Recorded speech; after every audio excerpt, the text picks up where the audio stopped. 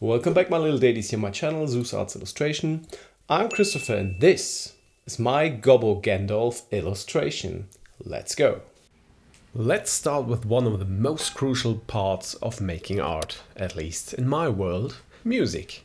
Without good music or something else in the background, I just cannot work on my pieces. I decided to go with the Hives this time, though, as you probably know, I'm not allowed to play their music here on my channel without getting sued. So let's go with something more different.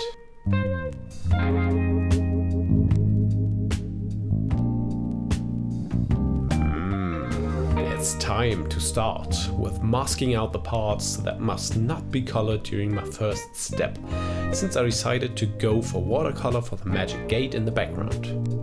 Masking fluid helps a lot during the process, because after the colors are dry, you can just rub it off the paper. Unfortunately, mine always rips it, so I obviously do something wrong. If you know a trick or two, I am happy to hear you out.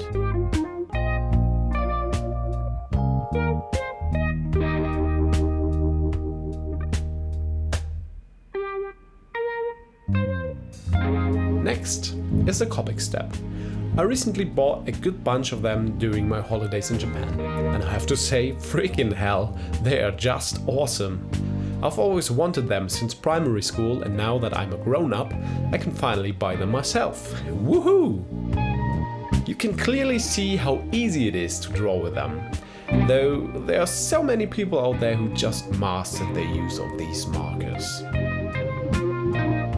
Here we are. I finished putting some more Copic colors on this piece, and now it is time for the highlights.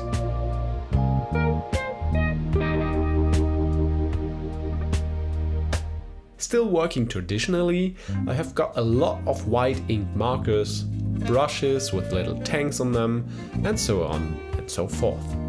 I recently bought a circle that is capable of holding my pens and markers, so that I can draw circles and curves with everything. And as I finish highlighting, though I definitely tend to overdo this step a little bit sometimes, I decide to go with my airbrush on the final finishing touches of the light sources. I have to be very cautious, since my airbrush sometimes splatters the color as blobs all over my artwork, even when it actually is cleaned beforehand and during the process. It is not different this time, but nothing that cannot be repaired digitally after scanning. And this is it. My finished Goblin Gandalf artwork. Thanks for tuning in, and I'm happy to have you back in the next one. Bye.